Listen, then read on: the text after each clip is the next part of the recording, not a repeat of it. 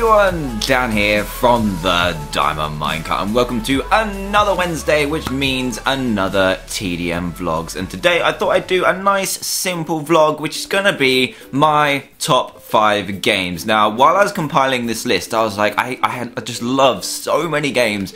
How am I gonna put them into a top 5? Now, I've probably forgotten about some, so this is my top 5 list at the moment.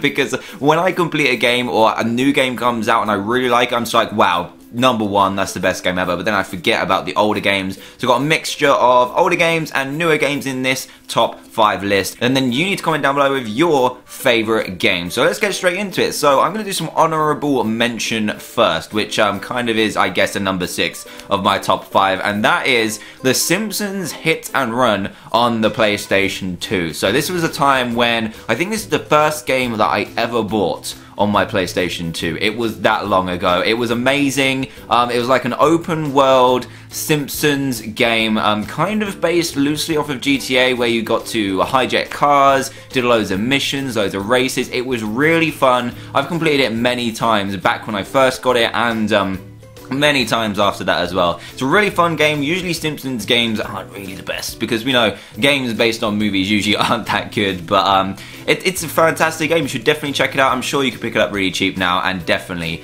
go and have a look at it. Right then, on to the top 5 then, and at number 5 I've got a PS1 game which I played for so long, I completed so many times, and I played it recently on the PSP as well, because there's a PSP version. PSP is kind of old now as well, but it's Crash Team Racing. Crash Bandicoot is a really awesome game, the little orange Bandicoot, he's really cool, but the spin-off from that was a racing game. Usually there's some spin-offs somewhere, but Crash Bandicoot got Crash Team Racing, and it was actually a really fun game. No customization on carts or anything, which I kind of liked because I didn't have to kind of try and find the OP vehicle that was the best in the game. You just choose your favorite character, go ahead and race. And I can't really remember who my favorite character was actually in that one. But I remember you had like Neo Cortex, you had everyone, you had this really crazy engine guy, he was really awesome, and then we had loads of challenging races, loads of challenging things you needed to find around the course and win as well. So definitely check that one out as well. You've got to be able to get that really cheap now. And I think you might even be able to get it for download on the PlayStation Network. I'm not sure, but definitely one to check out, and that is my number 5. Well, then, number 4 is a huge game of my childhood. I'm not even joking. I really wanted to put this at number 1, but recently there's been some amazing games that have come out. So this is probably the last old game that I'm going to be going over, and that is Sonic Adventure 1 and 2. I put them both in here.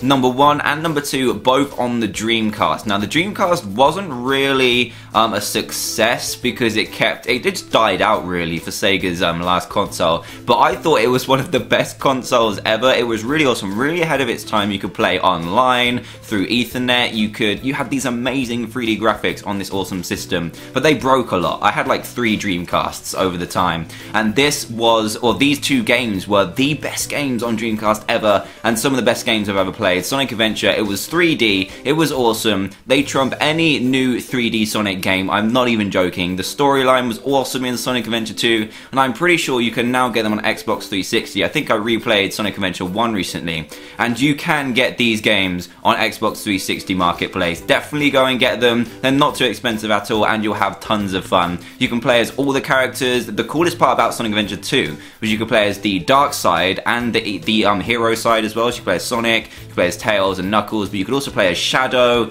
Rouge or Rogue or whatever her name is, and Eggman. It was so cool. Lots of shooting and stuff as well. Such a good game. I couldn't recommend it enough. Right then, moving on to number 3, and we have 2 fairly recent games based on an older game, and that is Rayman Origins and Rayman Legends. Now, I bought this game randomly on the Wii, Origins that is, and then bought Legends on the 360, and the game is so good. The artwork is ridiculous. It's probably my favorite looking game ever. It's got a really cool 2D style. The gameplay flows really well. It's kind of like, I don't know, it's really addictive. It's kind of got that Temple Run kind of addiction to it, and like Flappy Bird and stuff, where you just want to get further and further and quicker through all the time trials, all the extra missions, all the level designs is ridiculous. All through the game I was thinking, how can they make this even better? And then this piece of level design comes out, like this perfectly timed monster that comes out, and you have to time your jump to get onto the platform and stuff like that. The game is so good. I definitely recommend you check it out. Rayman Origins is probably quite cheap now, and Rayman Legends Legends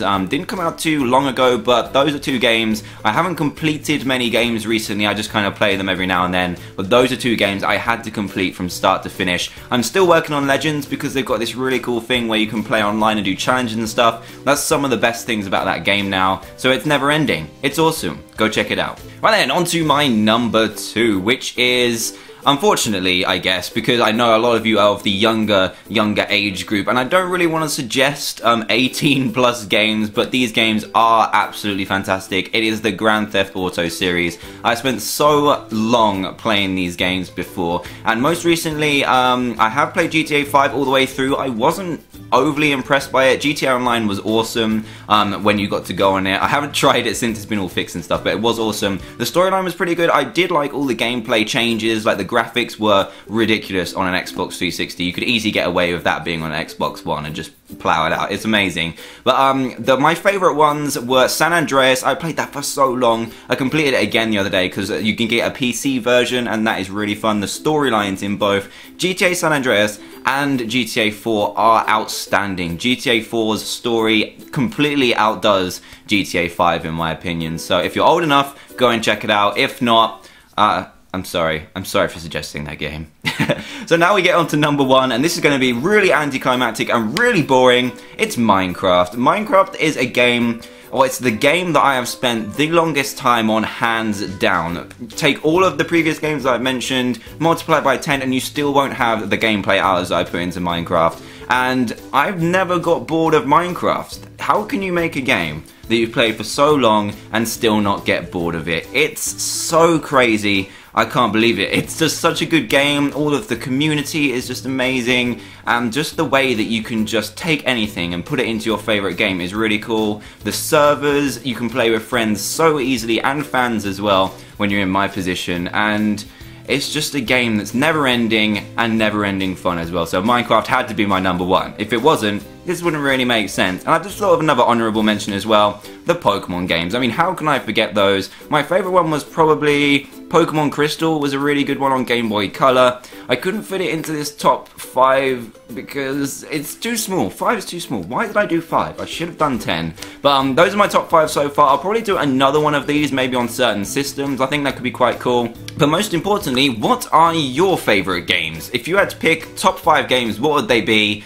And put them in the comment section below. I'll be really interested to read them. So I hope you enjoyed this vlog, and before we go, we're getting on for like 8 or 9 minutes now. I am going to select a TDM art. So for those of you that don't know or are new to the channel, you can send me any digital art through Twitter is probably the best way, but you can also use Facebook, Instagram, and anything else you can think of. Tumblr, I don't really know. But if you use the hashtag TDM art, which is going to be on your screen right here, you can send me art and I will like it, and I view every piece on Twitter at least. So that's the best place to show it. And Twitter user Anastasia50024 sent me in this awesome artwork. It's kind of modeled over the Pokemon games where I'm a gym leader and then someone is challenging me but it's also a fan of me, and it's really cool. The best part about it is the images in the background. We got Dr. Treehouse and Grim on kind of like the Hall of Fame of Pokemon. So anyone who's familiar with these Pokemon games, you will definitely recognize the layout of the picture. It's really awesome, and thank you so much, Anastasia, for sending that in. So that is going to be it for today's vlog. I hope that you enjoyed it, and if you want me to do any more top 5s, also leave them in the comment section below,